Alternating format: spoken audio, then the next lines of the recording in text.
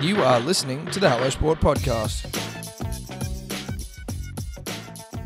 What's up, punters and dribblers? Welcome back to the Hello Sport Podcast. I'm unqualified opinion and unwavering bias. Bit of a Thursday all talk for yo ass. One of the big ones. Yeah. One of the greats. A golden girl? A golden girl. We were a bit delayed last week, but a golden girl has joined the show. Three-time Olympic medalist. Three-time Olympic gold medalist. Shame on you. She's a 1, 2, 3, 4, 5, maybe a 6-time Olympic medalist. From Penrith. Do you know what we're talking about? From the Riff. You got any fucking ideas? She likes to paddle. Getting it yet? You getting it? Now, I actually forgot to ask her this.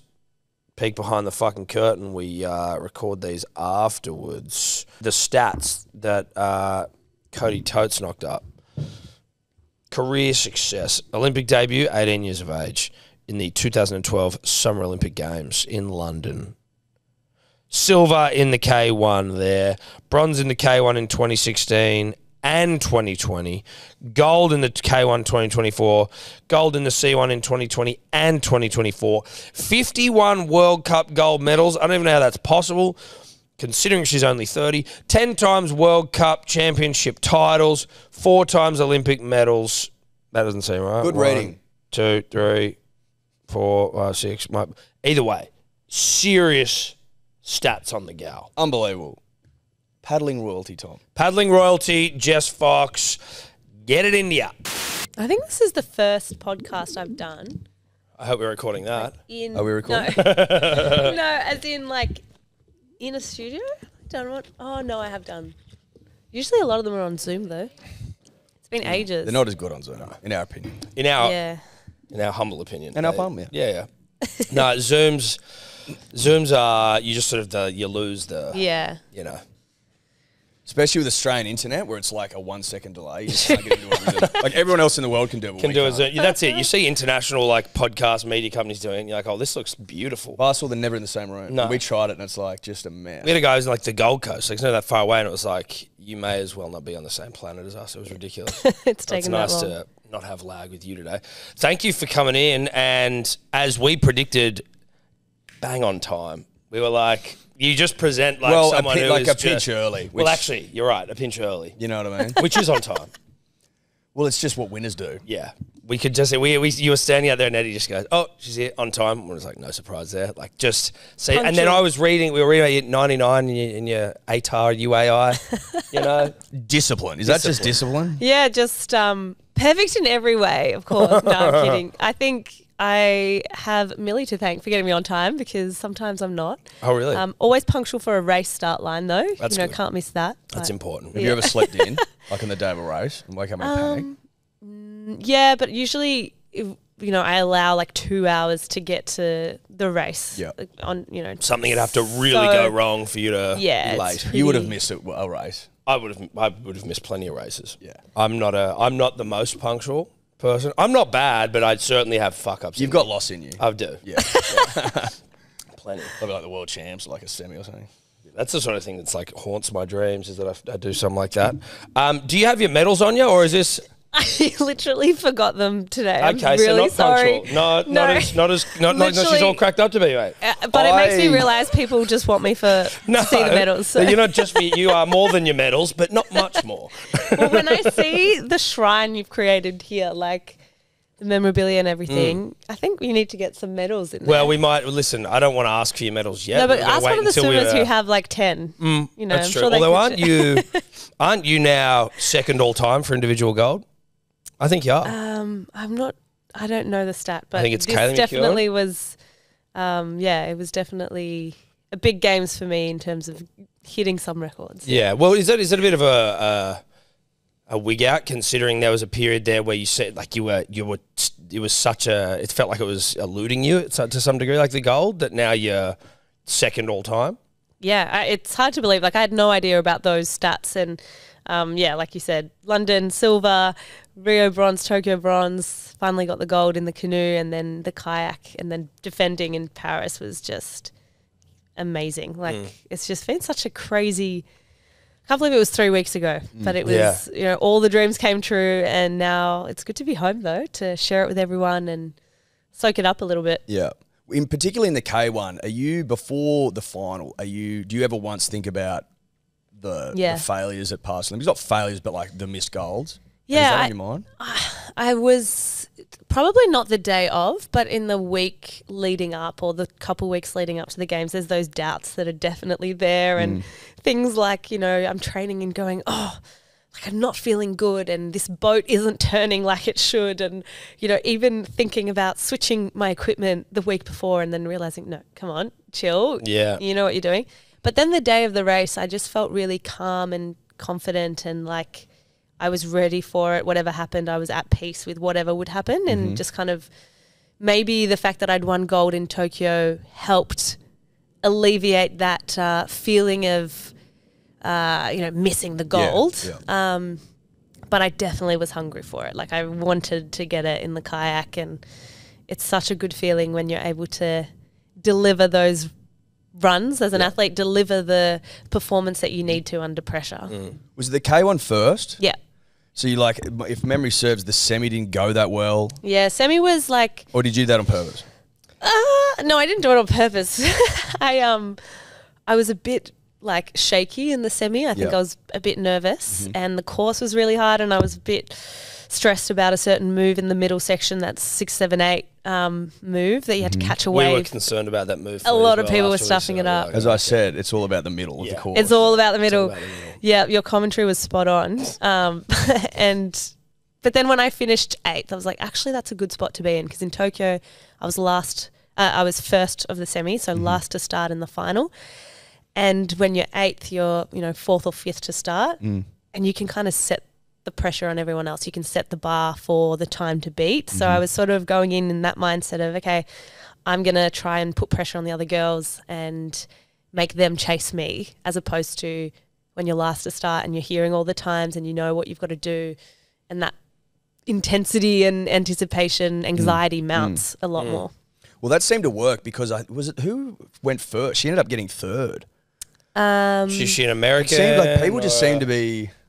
Like, no, you're thinking of Evie. That's in the canoe. Okay. But yeah, she was first off. That's what I was thinking. I was thinking the canoe. yes. Yeah. First off, and then on the podium. Yeah, and just pressure held on. was just like continued to eat people. See, because that was that one where... So that was the canoe. Was that second, was it? That was the second one, yeah. For some reason, I thought that was first as well. No, Listen, kayak was first. early mornings. It was... You guys were committed. I'm so impressed. But like so addictive. Yeah, it was. There's something about slalom where there's speed, and they update you with how, if you're Where up you're or at under, along and then the- it's about penalties. It's like addictive to watch. But that one, so that was the canoe, where I think you were second last, weren't you? Yeah. And that was where it was like, holy shit, okay, like we're on now. Like, what are you going to do? And you didn't just like... Didn't you knock like 4 seconds off the time or something? Yeah. Also, that penalty was bullshit. You definitely broke 100. Yeah, it was. That's bullshit. I've seen the tapes. You can't tell me you hit that for sure. Are there any sensors in that, or is that just someone like eyeballing it? It's so there's judges on the bank who are looking. There's 3 judges, and then there's also a video judge, and so they review and they're watching different angles. Yep. It was tiny. I'm prepared to say you missed it by a mile, but that was a pure moment where did you feel, what was the pressure like in that one? Because that's where you are going last, and had the girl who came second, the German Elka, Elena Lilick. Yes, Lilick. she'd set a really good time. Yes.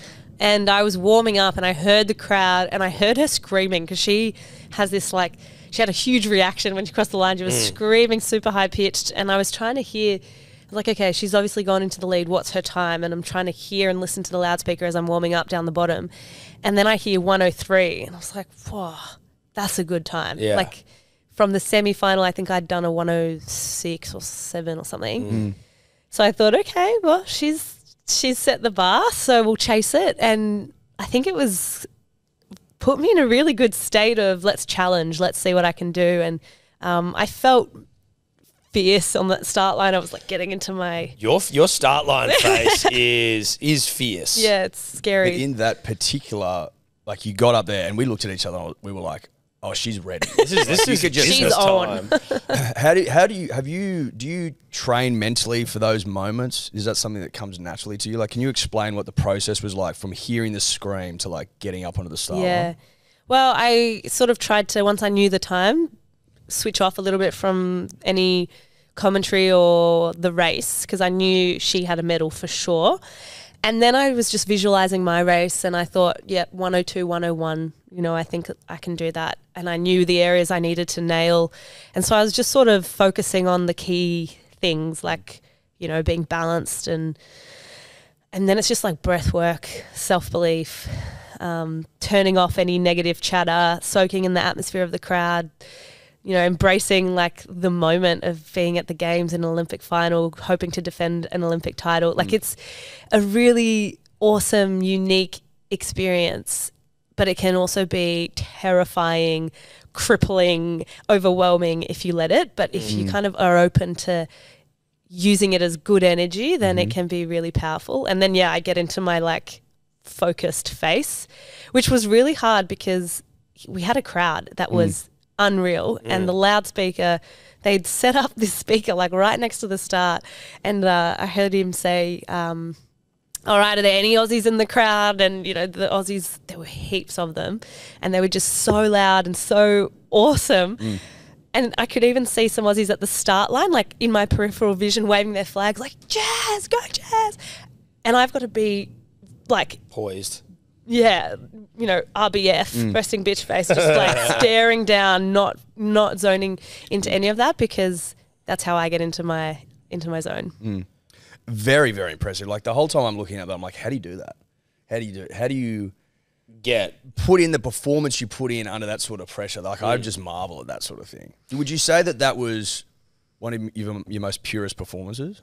Oh, yeah, I think it was up there. I think it was up there in terms of Olympic races to be able to race freely and like without any fear because I think that's what's held me back a little bit in my last Tokyo kayak, Rio kayak as well. There were different things that were like the wind or the weather or the pressure and the intensity of the moment were sort of making me a bit tense and racing under my capacity in that I was like trying not to make a mistake as opposed to trying to do my best race. And so to be able to do that in the canoe, I knew halfway down when I heard the roar of the crowd that I was up on the time and that I was, putting down a good race. And then when I got out of the last upstream gate, I was like, just get the last two gates. Yeah. You're on a good run. And so, it was definitely one of the best runs I've done. Now, your mum's French. You were born in France. That must have been just the most incredible experience to do it in Paris. It was. I think we knew going in that it was going to be a special games because of that connection, being born in France, mum being French. And then when Noemie qualified, my sister, we were able to share that experience together. So I always felt like these were going to be my games and these were going to be special. Like I wanted it to be me embracing that experience and seizing that moment. And so I think, we all lent into it, like spending a lot of time there in the lead up training to be as best prepared as we could. The way things fell into place, like being flag bearer. Oh, yes. And on the River Seine, like it was just such a beautiful, incredible experience. And with Mum, I think it was super special for her because she was an Olympian for France and then, gets to be a coach of two gold medal winning daughters. Like it was just perfect. How was the flag bearing in the pissing rain in France? It looked like a good time, even though it was very damp. Yeah, we had a great time. We were drowned rats. Like I could have, if I'd stood under the shower, I would have looked the same. Like it was just relentless rain and we were absolutely drenched, but loved it. Had a great time. The Eiffel Tower sparkled at the end. It was just magic. How long were you out there for? Because I watched the replay a lot on Stan, but I couldn't get a sense for how long the athletes were out there for. It was, I think, like a 45-minute boat trip. Yeah. But we were there for probably 2 hours, like before and after, kind of. It was long, but it was good. It was very different to a stadium experience, and like we were sharing the boat with, I can't remember, 2 other countries, Zimbabwe, I think, and Zambia. And so you're sort of, it was a bit of a weird experience in that vibe. But yeah, the Aussies had a great time. We all had these hideous fluoro green and yellow ponchos for a lot of it, which we had to whip off when the cameras came out. But yeah, good fun. How did you? When did you find out you were going to be like? When did they offer you that role? So Anna Mears, Chef de Mish. Chef de Mish. Chef de Mears. Chef de Mears, yeah. Chef de Mears. Yeah, she's awesome. She was an amazing leader, and she asked me back in March, actually. Oh, okay. Yeah, so I'd known for a while, and I had to keep the secret, not tell anyone, field all the questions, and it was a hard secret to keep, but yeah, it was a huge honour to do that with Eddie Ockenden, and yeah, it was an amazing experience. He's like third cousins with my wife, so that's my sort of claim. Oh, yeah, it's pretty cool. That's pretty cool. Like every time you go down to Tasmania, we go down there a little bit, he's on the back page every single time. Yeah. Oh, really? He's like a hero. He's a Tasmanian treasure. He's an absolute treasure and a good man. I've been Have you got a Chef de Mish in your future? I could see you being a Chef de Mish one day. Chef de Mish. I don't even exactly know. Is it just like team captain sort of a thing, or like? Yeah, I mean it's a big role. You're essentially you're the one leading the team and dealing with the organisation of the team, getting them there, supporting them on ground and getting back, and the media and all of that. So she did an amazing job. Who knows? Maybe one day.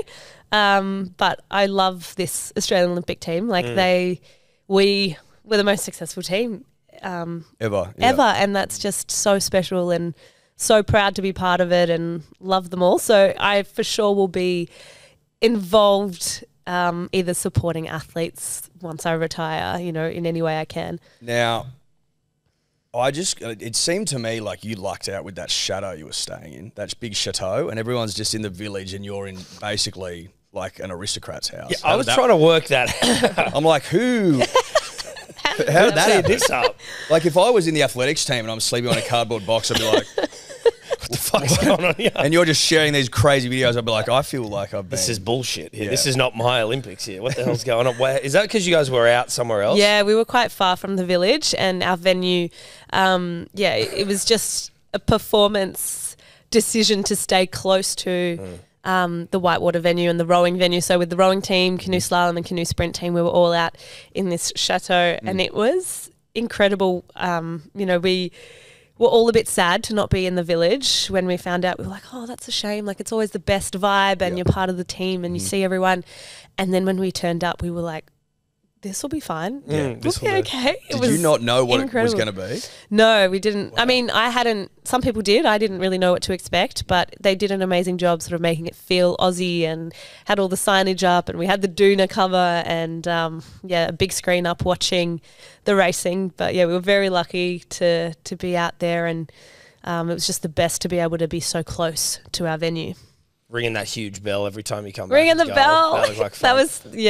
That was so nice when I won my medal and drove in, and all the rowers were out there, and my teammates, cheering me home, and I got to ring the bell, and nobody really knows what that bell was for. I don't know if it was back in the day. That's where how people would ring the bell to meet the king or whoever lived there. Yeah, the castle you're staying at. Yeah. Punters and Dribblers brought to you by 4 Pines Japanese Lager, the tastiest fucking beer in town. It's absolutely fucking ridiculous how good it tastes. I didn't you hear Japanese lager, you don't necessarily know what to think. And then you have a Japanese lager, you're like, oh, the Japanese have it fucking sorted out. Well, you say to yourself, where in God's name has this lager been my whole life? Turning Japanese, I think I'm turning Japanese. I really think so. And you might be sitting there going, you're talking shit, Tom and Eddie. You're only saying that because you're sponsored by... Incorrect. Go and try one, bruh. Yeah. Go and have a Japanese lager, 4 pints a dish, and tell me it doesn't fuck the house down. It does. It fucks the house all the way down. Funnily enough, they're also going to be fucking the house down at Shorty's. They're the main beer sponsor of our golf day at Shorty's. Of course, because we only settle up next to the best, baby. Yep. We only settle up next to the best. Mm-hmm. I think I'm turning Japanese. I really think so. 4 pints. You can get it everywhere. Do you have big nights after gold medals? Or are you? I mean, they can be. I had one pretty big night. Nice. Yeah. But is that was like good fun. with a race to go? Oh no. Okay, no. yeah, I was gonna At the say. end. No, at Yeah, the yeah. end. See, we don't think that way. It's No, like, we did you listen. get fucked up after the first night? I'm just like winning. Where'd you get pissed after your first gold? But it's exhausting. Like, so when I won the kayak, I probably didn't get to bed until midnight, 1 a.m. because you're doing media. Well, first you've got to do drug testing, then you've got a press conference, and then you're doing more media and TV. And then by the time you get back, you eat dinner, maybe you've got to do physio or recovery. And then you're just wired to, you're too excited to sleep. But at the end of it, after competition, we went out, we had a good time and celebrated.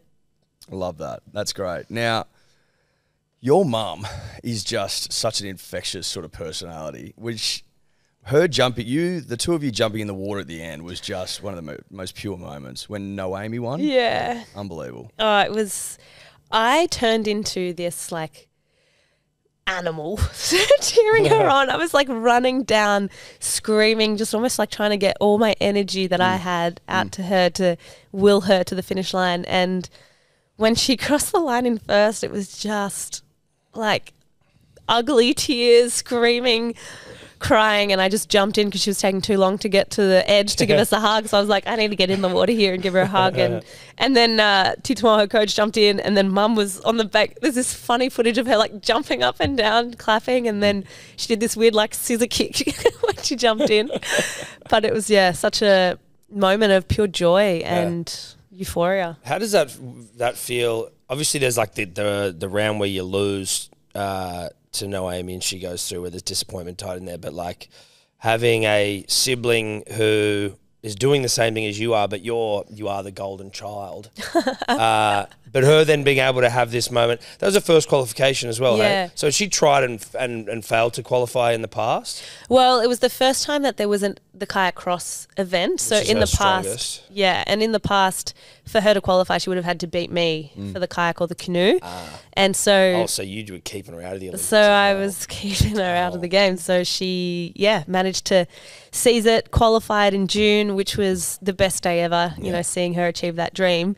And then, not only qualified, but won the thing. Yeah. And on her first try, it took me 4 goes to get it in the kayak, but she did it on her first go. So is there a sense of relief in that as well, in that like, she's now able to have her own story? She's not just your sister in the world of it? I think there have been feelings of guilt or, around the fact that for her to achieve her dream, it felt like I was blocking her for a while. So to see her step out of that shadow, to seize the moment, lean into it and work so hard and actually perform the way she did was amazing. Like there's no disappointment on my end for not getting that 3rd gold medal that everyone was talking about because it was so much joy seeing her do it and seeing her perform that way. And I'm just so happy for her to be able to live this as an Olympic champion now. It's amazing. The only person we really feel sorry for is old Papa Fox who just got the drive-by of all drive-bys from you, I believe, where it's like, Dad now the only one without an Olympic medal. I was so savage with that comment. I feel guilty about it, but he takes it well, and I think he's super It's also proud. not untrue. Well, no, it's completely true. I think that's probably what hurts but more. 10-time world champion, so he was quite successful. It's a shame there weren't. So the Olympics came in 92 for slalom. So if they'd been earlier, if he'd been able to go previously, I'm sure he would have smashed it. But Listen, that's the like you're story. just trying to make it sound nice. I know. Very diplomatic. Yes. Very After a brutal drive. But the girls in our family are the golden girls. Yes, the golden girls. Now, have we got eyes set on LA? Or was that too early to tell? I mean, I'm not planning on retiring. I think everyone's asking what's next straight after the games. It's always a bit tough because you're like, I need a break. I need to. But I've actually got a couple races still to come to finish out the season. How far away are those? End of September. So Are they hard to get up for? Now? well, I think a little bit. But I remember the feeling in Tokyo. I went back to Europe afterwards and raced a World Cups, and I remember sitting on the start line and being like, I'm not motivated compared to the Olympics. This feels quite flat. But then I remember thinking, but I actually don't want anyone else to win. So that was my motivation. Was like, however you can find the motivation, you got to get yourself up for Pure it. competitiveness, Yeah. and just like not wanting anyone to win. Were you both super competitive growing up, or is it something that developed? I think we've always been competitive. Like, we've got these, I remember seeing these home videos of us doing like swimming races in the backyard pool, and if Noemie beat me, I'd be a bit of a sore loser and get upset, or, you know, running races. And yeah, we were always sporty kids, and I loved competing. And she sort of started paddling a bit later. I think she was a bit scared for a while. But yeah, we've always been pretty competitive. Yeah. Do you think that's a key ingredient for your success, like you driving each other on?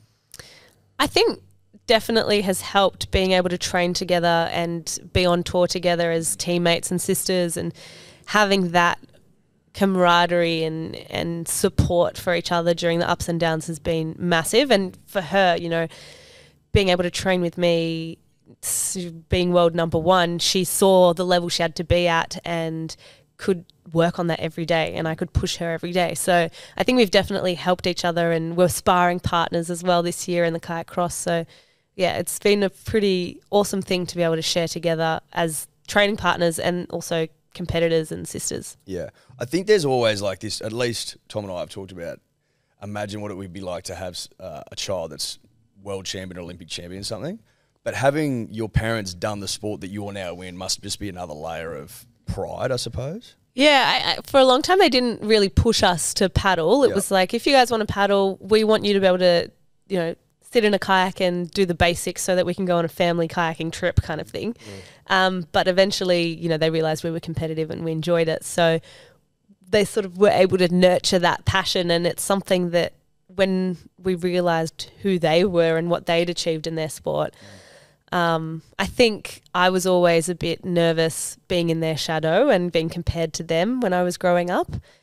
But once I broke out of that, I think it made it a little bit easier and I could sort of forge my own path. But then for Noemie, it was an extra layer of, these are the parents, but then also this is her sister. So yeah, to see her now have her moment is pretty cool. And yeah, our parents are just super proud. I was reading, did you break, like, were you not keen on getting in the boat, getting in the paddling game, and then you broke your arm or something, and it was like a rehab decision? Yeah, a little bit. So when you're young, you can only do the flat water kayaking, so just on a lake, basically. And I always found that super boring. And so did gymnastics and swimming, and broke my arm, and our physio was like, well, you should probably just, go for a paddle, rehab it a little bit. And I think at the time I was more motivated to get a tan because the arm coming out of the cast is like white and hairy, you know? And so I was like, okay, I'll get in the kayak for that. And then just sort of started to enjoy it a little bit more, and was at 13 is when you can get, or 12 when you can get on the rapids, and that's had that first taste and loved it. So never looked back. Is that on the Nepean? On the Nepean's the flat water, but then there's the Penrith water. Lakes as well, and the Whitewater Stadium's just on the lakes. Is that where they had the Olympics? Yeah. Yep. You guys should come out one day. We should get you out there. Well, I thought you were referring, I've met you years ago. I went out there, you wouldn't remember. And I was like, there's no way your memory's that good. We went out there for New South Wales Institute of Sport. Were you involved with them? And we did interviews and stuff. Yeah. Did you? Dave Lyle, do you remember him? Yeah. Yeah. I was there that day, and I was like 10 years ago. It's very different. Like, And the everyone was like, Enswiss this kind of girl's media gonna is be very amazing. different to this kind of media. Yes. Old Okay. school. That was like little articles and stuff. Yeah. Cool. Oh, was that when you were But I've working? been out there, and it's Were you, pretty- what was it? Was that the Red Bull? Were you working for Red Bull, or was that So he was a sports PR company. So with BMX Australia, we had N-Swiss. And Yeah. part of that was to go out there. I think it was the N-Swiss Awards, maybe was coming Okay, up. I don't Long know. time ago. Anyway, I've been out to the course. Oh, I'd really? love to go out there and hop in the Yeah, boat. you Dude, should. I would love I mean, to. they used to do that. Are you thinking of like the Red Bull Rapids, where they like people would try and build their own rafts and get down the no, rapids? as in like where they're making it out of like beer boxes and all that sort of Yeah, shit, yeah, trying to like float down. I mean, listen, I'll do that too, but I would also like, I've been whitewater rafting, but it was in like blow up paddles, and we just did it as a boys trip, and Yeah. it's very different to what we are talking about. But I've been on the rapids though, mate. I'm a rapids guy. But would you take us out? Yeah. Not in a kayak, but like in a raft, or maybe like a blow up. Like we're not up to kayak standards, you don't think? It's I mean, just- I wouldn't be. I'd be shocked if I was. not in what I'm using. Like not in On your knees? You sit on your knees? in a canoe. You're That sitting looks on your knees. fucking What if we went Yeah. down in like a 3-man and we don't have a paddle? Yeah. And that would be hard for me because it's like because we're heavy. no, there's two of you, but I think you could probably do the 2-person inflatable. That would be good to see. Yeah, okay. You and me go. I wouldn't even need to be in there with you. You coach like your mum on the side. You run down just screaming at us. And I just see how far you got. Yeah, you saw our paddling work on the bed. It was impressive. It was, the stroke rate was very good. Yes, very impressive. There wasn't any water slowing us down, so I imagine that might change slightly with the Also was just using a flag. Yeah, we're using a light flag. With the way those rapids work, or the way like the courses work, are there? So like that course in Paris. Yeah. Could that be changed through like whatever machinery is underneath? Like could they change the jets or they move something differently so that it could be like a completely different course? So they've got these blocks. They're called rapid blocks and they're kind of like Lego that they can stack to different sizes and position in different places in the water. So the main like structure of the course is set, but then they can tweak the waves to look a bit different or to act differently, which is really cool because it means we can modify the course and mix it up a little bit. Okay, that makes so you train using different block setups essentially. They don't change it too often, but in Penrith we were able to do that too. And I remember in the lead up to Tokyo when we couldn't travel because of COVID, we tweaked different parts of the course so that we would turn up to training and it would be a different course. So we'd have to adapt and work on different skills. So that was really cool to be able to do that. But they wouldn't change it, say, like, they didn't change it in Paris from the semi to the final. No. The blocks are, like, the course configuration is the same. I think they set that in May and it was the same the whole way through the games, but the gates change on the course. So between the heats and the semis, the gates moved a little bit, so it made it harder. And then between semis and finals, it's the same course. Okay. We've been remarking, like, Western Sydney's just so hot right now. Like, is there something in the water out there that's just driving you all on? Yeah, it's all in the Nepean. Is that what it is? Or you get read on the... Well, there was like a photo of you, Nathan Cleary and Pat Cummins, and you're like, holy shit. It's undeniable. There's some good sport and then, Paige Hadley and Noemie Fox. And well, of course. Some great blood come out of Western Sydney in terms of sporting skill and talent. So, it's awesome at the moment. Panthers territory, Fox territory. Fan? Yes, definitely. Bit of a celebrity out there? I've actually only been home one day since I got back. And so I don't know what it's going to be like to go back and in terms of, just walking down the street. But it is lovely, the support that I get from Penrith and from out west. I think everyone's, been super lovely, super proud. Everyone was cheering us on. And I saw some footage of like our old primary schools getting dressed up and, putting signs up and drawings and everything. So it's been really lovely. That's awesome. When they were cutting back to the Western Sydney Whitewater Club, is that it? Yeah. Very wholesome. Oh, they were so cute at Panthers. They were having a watch party at 1 a.m. with the kids. Yeah, it was so cute. And so do you have interests outside of the paddling game that I guess do you need anything to sort of like escape from? You know what I mean? When you're like, I need a break from being so dialed into this. I think I've always had other things sort of on the side to be busy and to do other things, and I think it was instilled in me by my parents to just be like, okay, no, you need to study so that you're preparing for life after sport. Studying at the moment, well, not at the moment, but I am studying. What are you studying? Still MBA through Griffith Uni, all online, so I can sort of fit it in around training and competition. But I've taken a gap semester at the moment to focus on the Olympics. Makes sense. It seems reasonable. Because I'm a very last minute kind of student who ends up just really stressed doing all-nighter to try and cram in an assignment. So I'm not the best at time management in that sense. So study and doing a few other things around media, and at the moment doing a bit of work with TV, which has been really fun. Yeah, you were on the morning show the other day. Yeah, I'm on the Today Show, reading the sport news. Nice. Is that you're reading the sports news, were you? I am, yeah. And presenting a Logie. Oh yeah, I presented a Logie. How's that? So you get nervous doing that? Like, you know what I mean? That's sort of, it's different. Yeah, I was nervous doing that. I think because I don't mind being in a room, like that's fine. But the fact that then it was, live TV and an auto cue and everything. So it was auto cue's tough. And it's a bit different. Like it's not different. something you do every day, right? Yeah, and I was just super scared I was going to stack it in heels on stage or something. Yeah. But it went well. It was all good. What was the Logie for?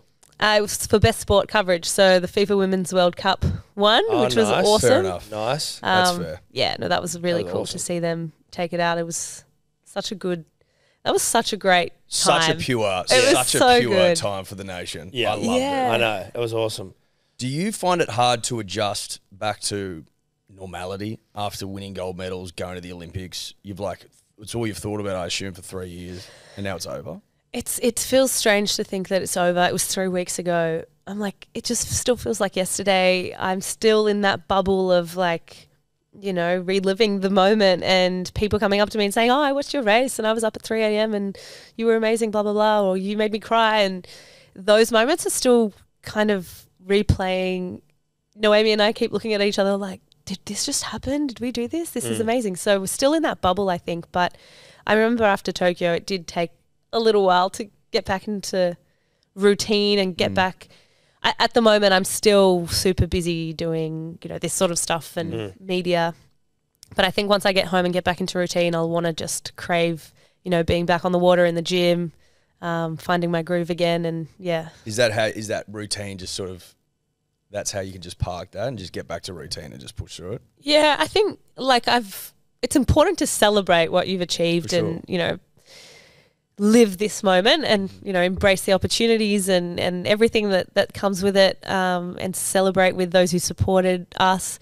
But then I find I need to like, what's next? You know, what's my next goal? What's the next event that I'm working towards? I'm just that kind of person. I need to get back on the horse and get back on the water. And I know that if I leave it too long, it's going to be awful getting back into training. Have you been a big goal setter throughout your life? Yeah. Yeah. I remember, you know, you talked about my ATAR when we started, but like Very impressive, by the way. Yeah, very impressive. There's a reason I started with that. Yeah, That's more impressive than anything. It's almost unachievable. Yeah, But, exactly. I mean, I was in year 12 and wrote on a piece of paper London 2012 and the Olympic rings, and then underneath 97.4 ATAR, which was just a random high number. But like I've always sort of been that kind of visual goal setting dreamer, you know, to write it down, to put it up, to work towards something and almost like put it out into the universe, you know, like I'm working towards this goal.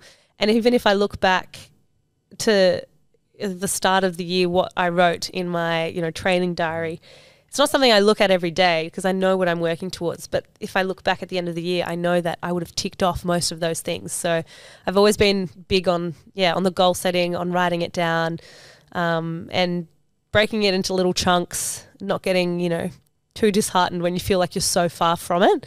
But yeah, it's pretty powerful to get you on track and keep you there. Do you put pressure on yourself? Like, I just go back to the ATAR for a second. But like, there's something like about what it takes to get really high scores, whether it's in the ATAR or try and do these amazing things at the Olympics that take, I imagine, a bit of like almost, well, I guess just pressure on yourself that goes beyond, like, you don't allow yourself to get away with cutting corners or doing anything else. Like, the outcome is very important. So like, if you don't achieve it, do you get down on yourself or do you just hit every goddamn goal that you're putting out there? No, I mean, yeah, you're always going to have some failures and some setbacks. But I think there's this really beautiful poem that Bronte Campbell wrote, and she had this line that was like, the victory is in the striving.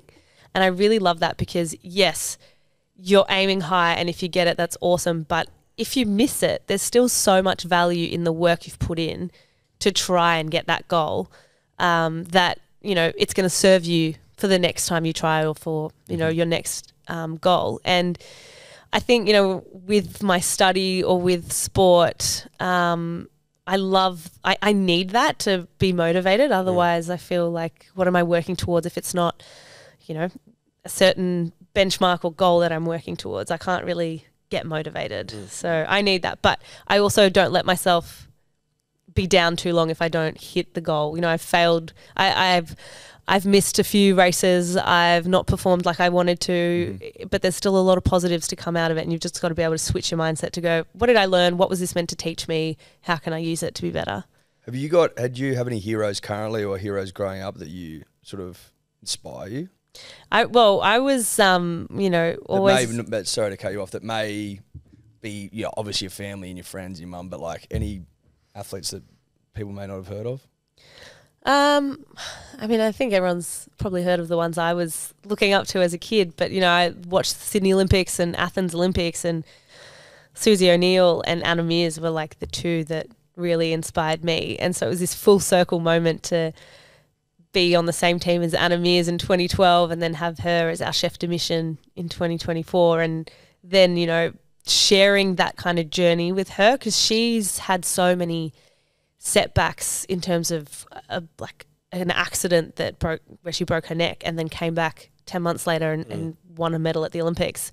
And obviously then, being one of our best athletes in Olympic history. But yeah, I think inspired by those who just put themselves out there as well and who are able to perform time after time. The Roger Federers, the Nadals, I've always loved their work ethic and their manner of performing. But yeah, I think we've got so many amazing sports people in Australia to look up to and be inspired by.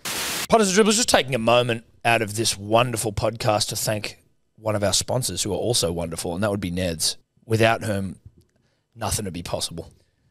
Without whom we wouldn't be sitting here in such nice chairs. These vintage boys. You would be on stools or something. We'd be on stools, or we might even just have like pogo sticks up our bums. Listen, we wouldn't be comfortable. No. Know that. And having comfortable hosts is the essence required to produce quality dribble and yarn. That's right. Now, head to Ned's, download the app, follow along on our profiles if you want to see what we're getting after, or you can join the About Even group. It's as simple as that. Ned's, make it easy. What's gambling really costing you? For free and confidential support, call the number on the screen or visit the website. When you're in the village and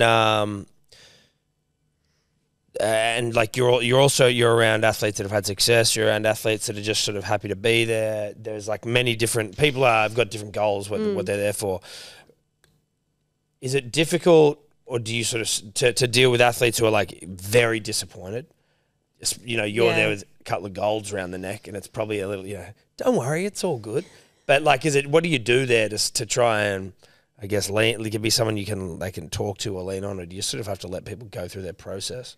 Yeah, it's tough. I think you have such a mix at the games where, for some people, getting a PB, making a final, making a semi-final, that's the goal and that's what they've achieved and they're thrilled. And then you have others who have won a silver medal and they're devastated because it's a loss, or and then others who were a medal hope and didn't quite get there. And I think it's just about having empathy and having space for them if they want to chat, and if they don't, you're leaving them to process it. But I think, one example that I think of is like Harry Garside. Yes. He's just an absolutely beautiful human, and he really put himself out there wanting to win a gold medal for Australia, and when he didn't do it, he calls himself a failure and has been super tough on himself.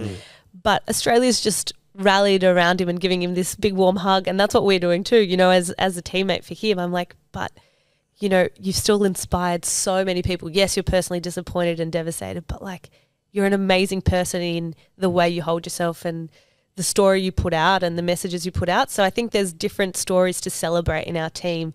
Yes, the gold medal moments are amazing, but there's also, the ones who have overcome injuries and setbacks and picked themselves up and finished the race, and the ones who are breaking through, and, the Saya Sakaki-Baras who have this incredible family story with her brother Kai.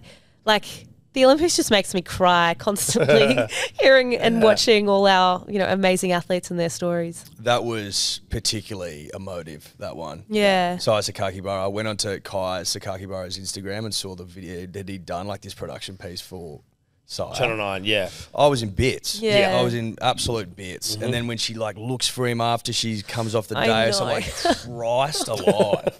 Like, you can't watch so that hard. And not just be in tears. and not be in Yeah. tears. You I know. can't. I was watching it in bed because I was racing the next day, and it was like 9:30, 10 p.m. and I'm just bawling my eyes out, Oh, yeah. messaging her to be like, because we'd messaged the day before and I said, good luck, you got this, and proud of you. And she said, I'm going to join you. I'm going to join you with that gold medal. And so she did it. So it was just amazing. And there was so many beautiful stories and pieces to come out of these games that I think so many Aussies got behind and discovered new athletes and fell in love with so many of them. One of the great post-win interviews of all time as well. Yeah, fantastic. I just fucking went. Just fucking went for it. Just fucking went for it. How I know you don't have time off because you're going to go and race again, which seems insane. But then when do you start preparing for LA? Like, what's that? So what's the runway look like? Yeah. Well, it's 4 years away. We had 3 years between Tokyo and Paris, which came around really quick. Next year we have the World Championships in Penrith. You're invited if you want to come. I'm clipping that up. We'll make sure that thing, the World Champs in Penrith. World Champs in Penrith. Will we be in the family box? Yeah, running down the side. I want you on the commentary. You did such a great job for my race. Happy to do it. Yeah, we'll wheel the bed out there. Yeah, so that'll be the next sort of big event for us. World Champs at home, and when was the last time they've been out there? 2005. So okay. I had that broken arm that you spoke about last time. Okay, that's a good motivator. So yeah, 20 years later and 25 years since the Sydney Olympics. So pretty awesome to welcome the world back to Penrith for that. So looking forward to that. And then 2026, the World Champs will be at the venue for the LA Olympics. Okay. So that'll be an important race to sort of get the feel for the course and see what that's like. Mm-hmm. And then we start that qualifying process for the games in 2027. So each year is kind of important, but you also have that freedom to test equipment, to, fine tune things. Some athletes will have a break this year or next year because you've still got 3 years until the games. So everyone's different, really. Do you set your year up into seasons, quote unquote? Yeah. Yeah, so usually we've got like our domestic season, which goes from December to end of Feb, and then the international season starts in June till September when we have the World Champs. You're just talking about equipment there. Does the equipment constantly being improved and changed, or is it relatively sort of consistent? It's interesting because some things have changed. Like when my parents used to race, they had 4-meter boats that did not turn. Okay. They look so slow when they race, and now they're a lot shorter. But each year, there's not heaps that changes in terms of equipment, but minor details change in terms of how many millimeters your tail, the back of your boat is, and things like that might differ, or what size. Or for me, it's the fit out. So we've been working with engineers at the AIS to change my fit out to make it easier and more efficient to move between boats and things like that. So you're always looking for those 1% improvements. Yeah. Now, between the two, C1, K1, are you sitting in one and kneeling in another? Yeah. Yes. Sitting in the kayak with double blade, and then kneeling in the canoe with a single blade. Because you can't tell. You got a bit more height. Can't tell. So you can it's a bit more height, yeah. So it gives you a little bit more leverage and stability to, I guess, reach with a single blade. You're more on top of the water, and then in the kayak, your legs are out in front, so it kind of makes it a little bit heavier on the front of the boat, but you're also more stable because you're seated and you've got your knees and you're gripping, and your hips can support you as well. Is it common for people to be good at both, typically? A lot more common now, but traditionally athletes would just do one event. It's more common now that you're good at both. Yeah. Well, a lot of the kids coming through now do both. A lot of the boys, it's mainly been the girls who do it both, because the women's canoe category came into the World Champs program back in 2010. And so a lot of the girls from my generation who were juniors back then grew up doing both events, whereas the boys traditionally have kind of stuck to one or the other. But yeah, you see a lot more doing both now. Are you talking equipment before? What's the quote that you have on your helmet?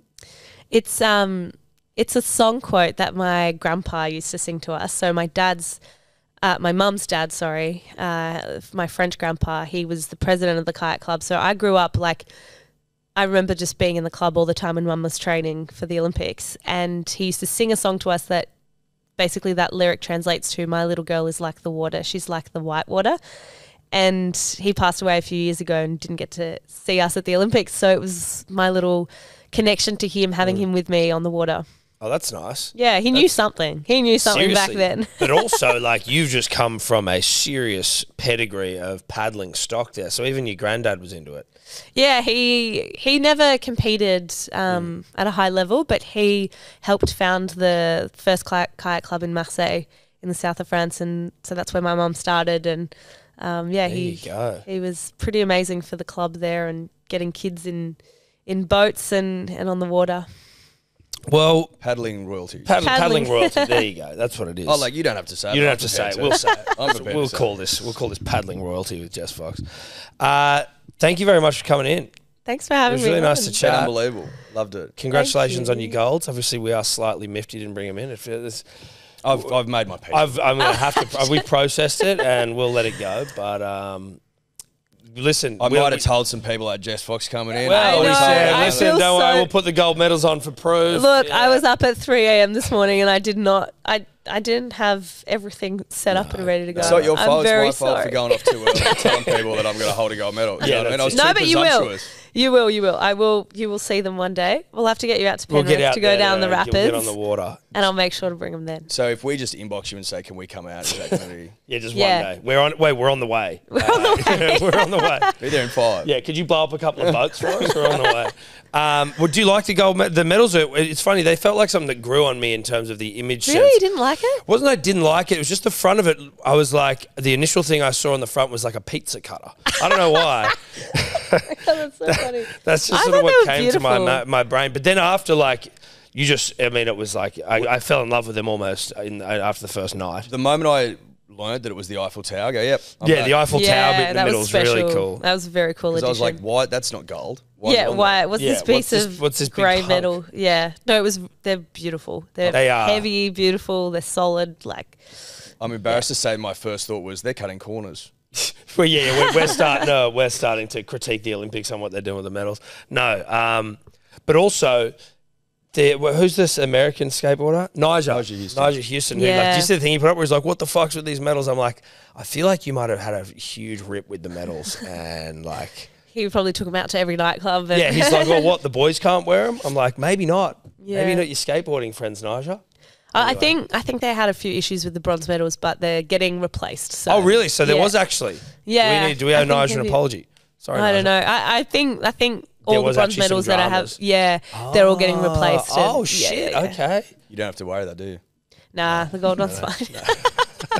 They do have a few dents and like scratches because they keep clanging Oh, against no. each other, which is a good problem to have. It's fine. Yeah.